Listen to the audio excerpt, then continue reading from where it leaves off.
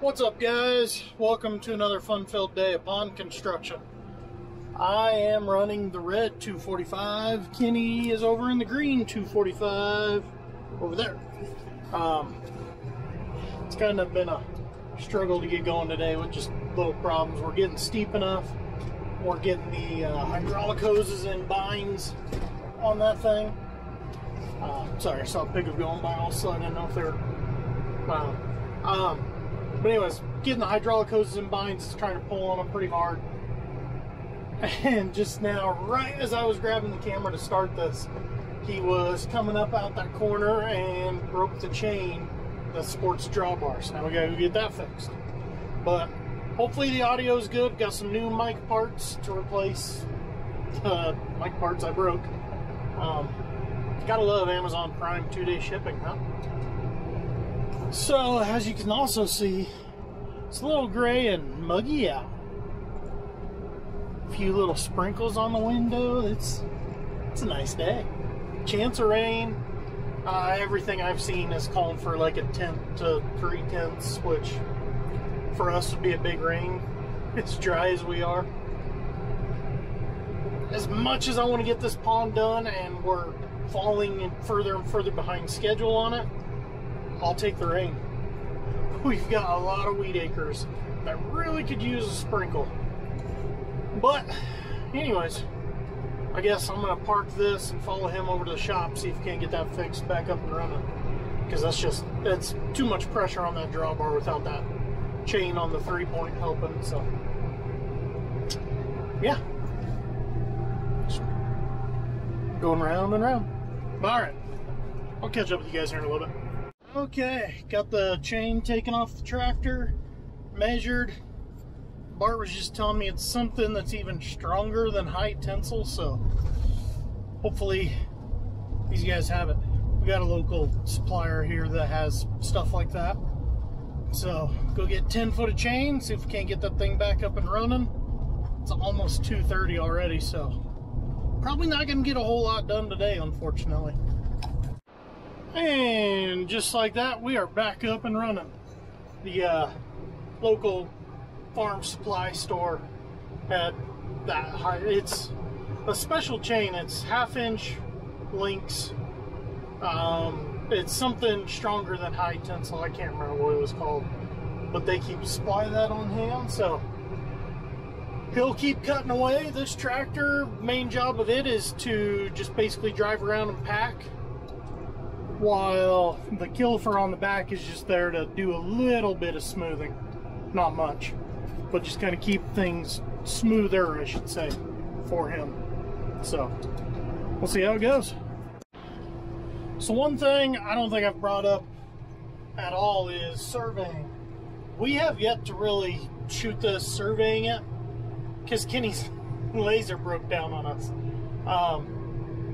You know, when the guy who designed it, he surveyed it, we kind of knew, okay, we got a lot of cutting to do here, a lot of fill to do there. We'll get a long ways before we ever worry about shooting it.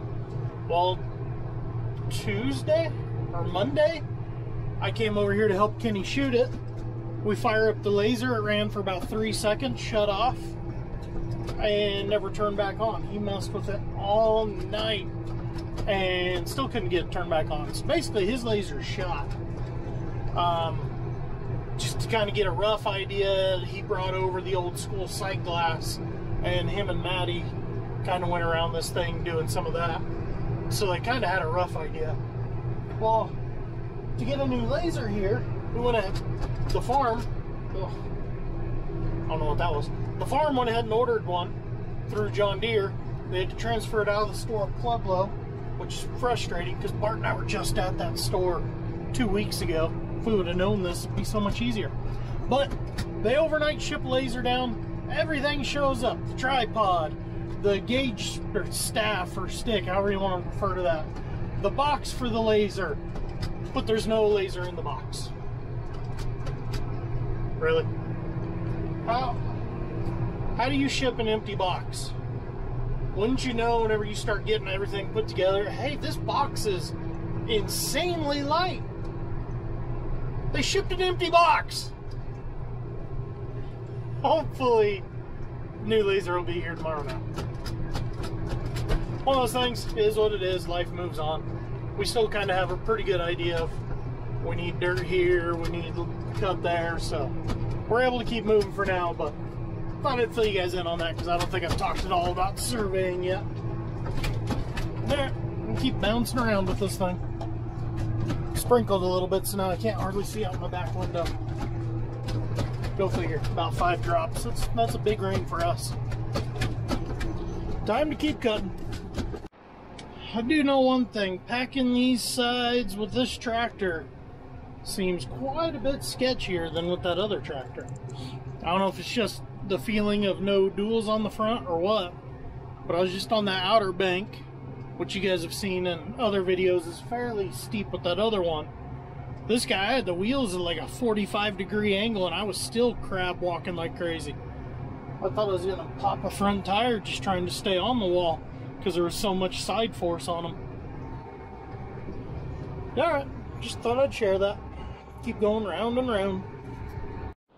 Well guys, it's been a couple days since I've done the side view. As you can see, that thing is well above my head. So we're getting fairly close here. I know we gotta add a decent amount through that corner there. But yeah, we're getting there. We're getting there. Oh, I got one more thing I want to go show you guys too. From when I was talking about the sprinkler, I don't know, a week or two ago, whenever they put that up. On the way to the pivot, got slightly distracted. Local fertilizer company was out here today. Let's see, that little guy, that little guy, that little guy. That is some phosphorus. Because this hayfield wasn't manured before it was planted, it is desperately short of phos. So they came out here with their floater, I guess is what I'd call it. Put that on in hopes that that rain will hit it and incorporate it. But let's get over to the pivot. I want to show you guys something. So if you go back a couple videos ago, I don't know, maybe a week ago, I talked about the nozzles are way too high. I mean, that's 5.5 foot off the ground. They're supposed to be 3 foot off the ground. So we called Brad, the salesman. He was rather upset when we told him that tower 1 is supposed to be this high because it's on 90-inch spacing. So there's 90 inches between every nozzle. Towers 2 through 6 are supposed to be 36 inches off the ground because they are 60-inch spacing in between nozzles. Tower number 7 is our wonderful experiment. It is on 30-inch spacings, and it is 2.5 feet off the ground. Now, the problem that we have is these guys are not 3 foot off the ground. They are 5 foot off the ground. So we called Brad, he was pissed.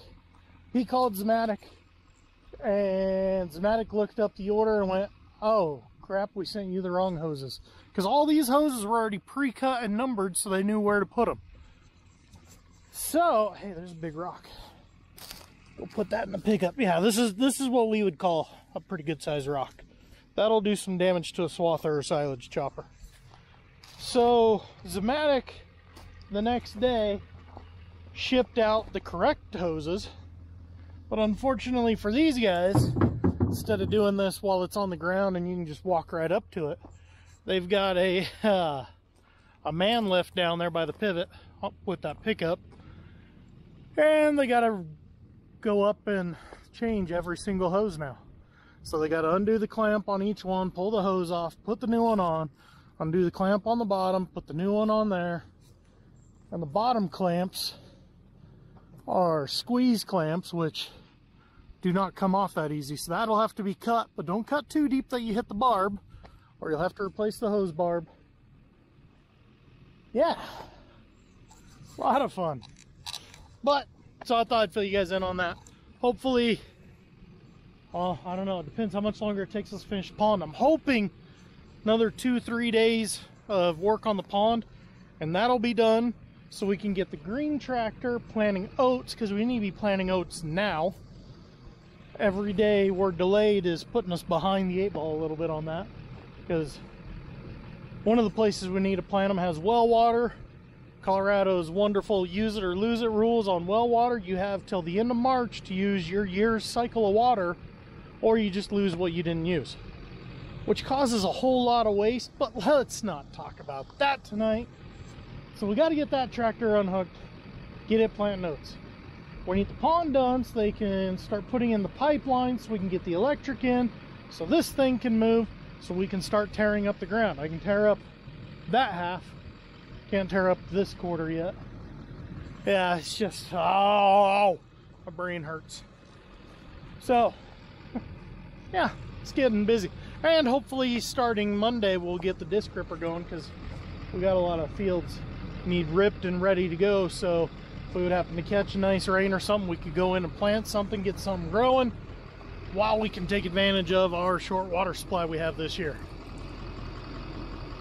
Yeah, I think that covers everything. Now I got a headache. Alright, I'm gonna go home. I'll catch you guys in the next video. Yeah, I don't know when this is gonna come out. I was gonna tell you what the next video is, so I have no idea what the next video will be. But either way, see you guys there.